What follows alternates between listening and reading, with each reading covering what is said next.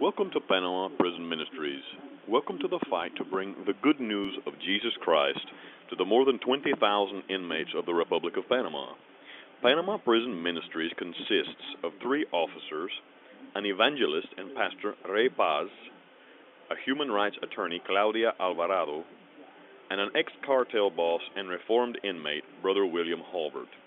Together, we bring Jesus Christ's message of love and salvation to the most hopeless of men, and we invite you to explore this website and learn more about what is happening today in the Republic of Panama's prisons in the name of Jesus Christ.